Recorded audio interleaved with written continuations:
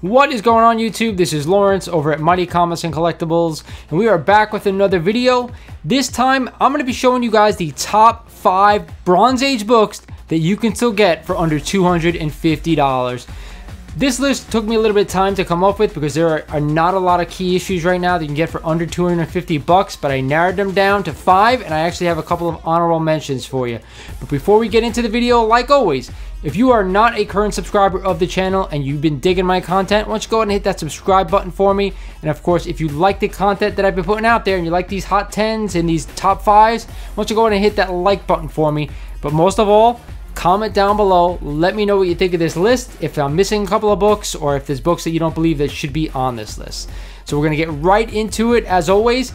With the first honorable mention is Astonishing Tales number 25, the first appearance of Deathlock and Luther Manning. Now, a CGC 8.0 recently sold back in July for $204, which to me I don't think is a bad price. This book is heating up as of late, as all Bronze Age and all comics, to be honest with you, are just going through the roof. I still think this is an underappreciated key, especially for such a cheap price, and it is a very fine grade at an 8.0. I'd still be pouncing on this book if I can, because you never know if Deathlock is going to show up in the MCU or in a Disney Plus show. I think it's a good bet at some point, probably going to be down the line, but now's a good time to actually pounce on this book. My second honorable mention is a really rare book that it's really going to be hard to find. It is a copy of Captain Britain number 1. Now, this is the true first appearance of Captain Britain. It's actually a UK book, so not sold here in the United States. There is a first appearance of Captain Britain in the United States. I forget what book it is, but I am hunting down this copy if I could. Now, a CGC 7.0 recently sold back in April for $320. But the last CGC sale for a 6.0 was November of 2014, believe it or not, for 90 bucks. I'm pretty sure that if we're hunting and not a lot of people are kind of looking for this book right now, that you might be able to pick it up for under $250 if you can find one. Like I said, it's really hard. 7.0 was $320. I think if you get a lower grade, you could probably pounce on it for under 250 bucks. Again, this is a really hard book to find, and not a lot of people are really talking about this character.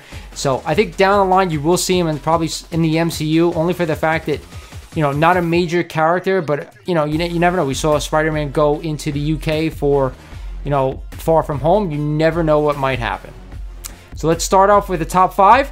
At number 5 is a copy of X-Men number 129, the first appearance of Kitty Pryde and Emma Frost. Believe it or not, a CGC 7.5 back in June sold for $257. So to me, if you want to go a little bit lower, which I really wouldn't advise, you could probably get one for under $250, but a 7.5 you could probably have it for around $250.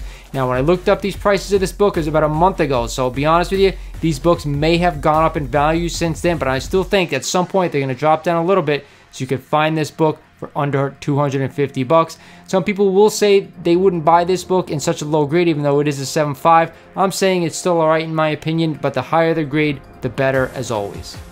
At number 4 on this list is a copy of Mr. Miracle number 1. Finally, another DC book pops up on this list. This is a really cool cover. I believe it's a Jack Kirby cover as well. CGC 8.5 recently sold back in June for also $257, believe it or not. This book got hot maybe about a year ago, and then since has cooled off. This is a book I'd definitely be buying, because you never know with DC. If they actually put a decent movie out there, this character may pop and this book may pop. So to me, I think it's still a good value, under $250 for an 8.5. It's a really high grade. One of my favorite DC covers, to be honest with you. At number 3 is a book we've talked about a while back. It really hasn't gotten much love as of late. Nova number 1. Now, a CGC 9.2 of Nova number 1 recently sold for $285. It's a little bit over $250, but to be honest, if you go with a little bit of a lower grade, you could probably snag one for under $250. Nova is rumored to appear in one of the Guardians of the Galaxies, I believe, or one of the Thor movies.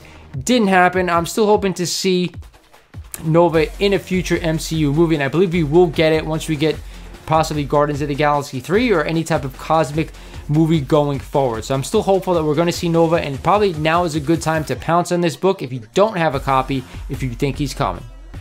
At the 2 spot is, of course, Amazing Adventures number 11. This is a book that no one is talking about right now, possibly because we've had Beast in previous Fox movies. Of course, this is the first appearance of the furry beast.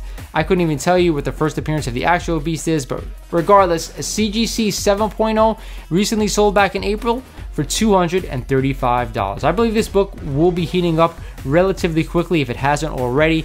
To me, this is a good buy. I can't wait to see some of the X-Men characters in the MCU. I'm not sure which ones you're going to see first when the X-Men do arrive, but I'm betting they will see Beast at some point. Now, I didn't think they did a bad deal with Beast in the Fox movies. I thought he was portrayed pretty cool. But other than that, I still think this book is highly undervalued for a Bronze Age key. I'd be picking it up for cheap anytime I saw it. And I have seen some claim sales lately that this book was going maybe around $100, $150. I wasn't sure of the grade. But either way, I do think this book is worth picking up. And at the top spot for my top 5 under $250 Bronze Age books is a copy of Miss Marvel number 18, the first full appearance of Mystique. To me, first of all, I love this cover. I think it's one of the coolest Bronze Age covers. I know a lot of people get this and Miss Marvel 16 confused. 16 is the first cameo, 18 is the first full. I'm a buyer of the first full in my opinion. A CGC 8.5 recently sold a couple of months ago for $235. To me, that is a nice amount of change to pick up a nice high-grade copy of this book.